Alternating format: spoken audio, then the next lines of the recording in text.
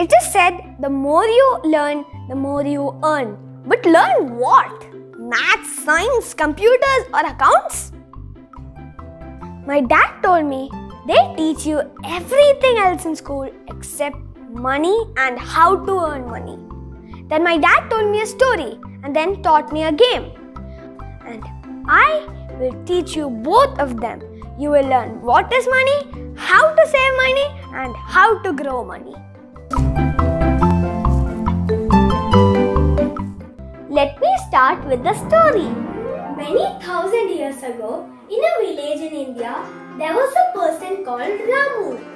He used to grow potatoes. He and his family used to cook and eat mashed potatoes in the evenings. He was getting bored by the taste of potatoes alone and wanted to add onions to make his mashed potatoes tasty.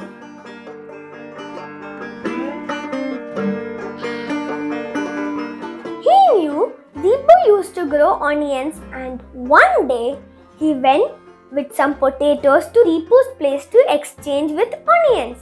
They discussed and established that growing potato needs more effort and one potato would cost 3 onions.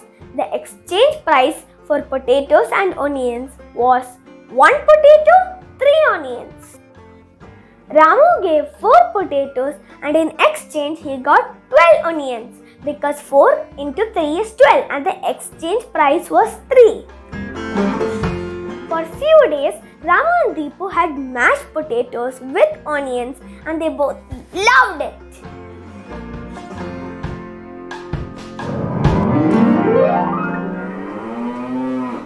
Now Ramu and Deepu were having potatoes with onion every day and again started getting bored. So they decided to meet Vinu, who used to make carrots. So Ramu and Vinu arrived at a price of 1 carrot for 1 potato. Vinu told he should also get 3 onions for each carrot, just like the potatoes. 3 items, potatoes, onions and carrots, there were 3 exchange prices. So the exchange prices are 1 potato equivalent to 1 carrot, 1 potato equivalent to 3 onions, 1 carrot equivalent to 3 onions. This kind of exchange was called a barter system, where the goods were exchanged for other goods. Now, if you add one more item like broccoli to make a salad, then it would taste even better. Now we have 4 items, but for 4 items we will have 6 exchange prices.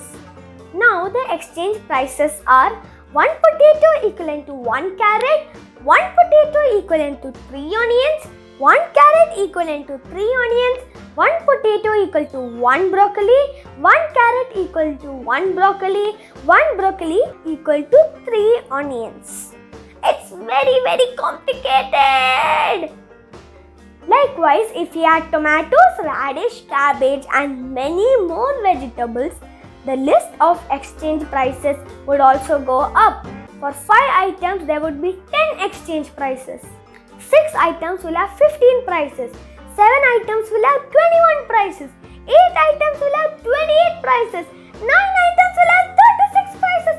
10 items will have 45 prices. In a village, there would be several food items, not just vegetables. You will have fruits, cereals, spices, etc. There are also non-food items like shoes, caps, dresses, toys, tools, etc. So there will be hundreds or thousands of items. It was getting very difficult to have so many exchange prices. So they decided to do something different. They invented money. What is money? Money is something which is used as a medium of exchange for goods and services.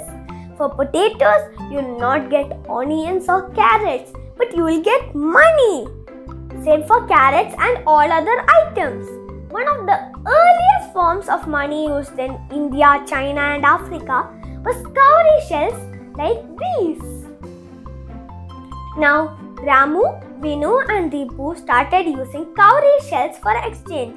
So our price in the barter system was 1 potato equivalent to 3 onions, 1 potato equivalent to 1 carrot, 1 potato equal to 1 broccoli, 1 carrot equivalent to 3 onions, 1 carrot equal to 1 broccoli and 1 broccoli equal to 3 onions. So they decided to use cowrie shells. 1 onion, 1 cowrie shell, 1 potato, 3 cowrie shells, 1 carrot, 3 cowrie shells and 1 broccoli, 3 cowrie shells. So each item had one price. So instead of 6 exchange prices in barter system, we will just have 4 prices in the money scheme. This will become even more useful when we have more items like below. 5 items would have 5 prices in cowrie shell instead of 10 different exchange prices in barter system. 6 items would have 6 prices instead of 15 prices. 7 items would have 7 prices instead of 21 prices. Likewise, for 10 items, we will have 10 prices instead of 45 prices. This makes it much simpler when we have thousands of items. When you use a cowrie shell, the person staying in a village by the beach will be a rich man. He can just go out to the beach and pick the money.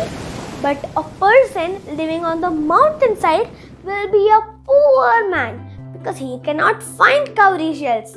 That is not good. So the world needed a better money which someone cannot just collect from the beach side but something better. Then someone came up with an idea of making metal coins instead of cowrie shells. Copper, brass, silver or gold coins were used to make coins. These coins were made by kings and they had a stamp of authority which used to be like a face of the king or some symbols or some letters. There has been evidence of coins about 5,000 years ago in Mesopotamia, currently Iraq, and Indus Valley and Harappan civilization around India. Different kings made different coins with different size, shape, with different stamps. Coins were used for several thousand years for trade and it still continues to be used today. Then, paper money was introduced in China about 900 years ago. Now, every country in the world has their own paper money and coins. India has rupee and paise, US has dollars and cents, UK has pounds and pennies, Dubai has dirhams and fils and so on. The currency in each country is managed by their government through a central bank. The government of India manages the Indian rupee through their central bank, the Reserve Bank of India. Similarly, in US, we have the Federal Reserve System.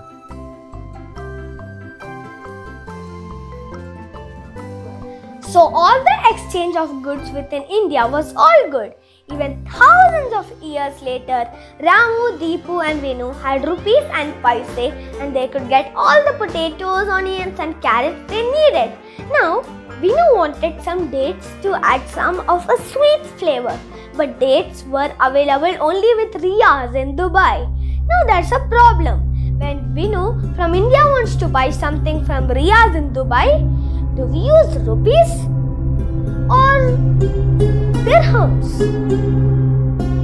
There are 195 countries in the world and most of them have their own money. So there will be so many types of currencies to deal with and it will get very complex, just like the barter system. So we need a world currency which most countries will accept.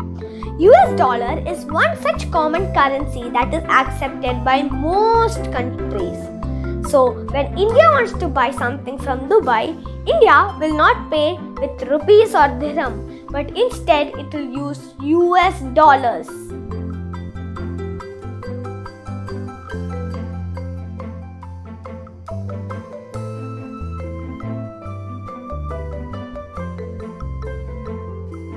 Cryptocurrency is not a real currency, but a digital virtual software currency. Ripple and Ethereum are other popular cryptocurrencies used around the world. One more big difference between normal currency and cryptocurrency is that normal currency is controlled and managed by government, while cryptocurrency uses technology to manage itself. Since the cryptocurrencies are not owned by a particular country, many countries do not recognize them. That is a lot of information about money. We learned about barter system. Then we saw that barter system was getting more complex with more items. So money got introduced. Among the first type of money was cowry shells, introduced several thousands of years ago in Africa, India and China. Then kings started minting coins made of copper, brass and silver and gold with stamps of heads, letters or symbols or as stamp of authority. 900 years ago, paper money was first introduced in China. Now most of the countries have their own paper currencies and coins to do trade within the country.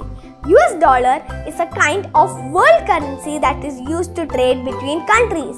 The latest form of currency that got introduced is a digital or a virtual cryptocurrency. The most popular cryptocurrency is Bitcoin.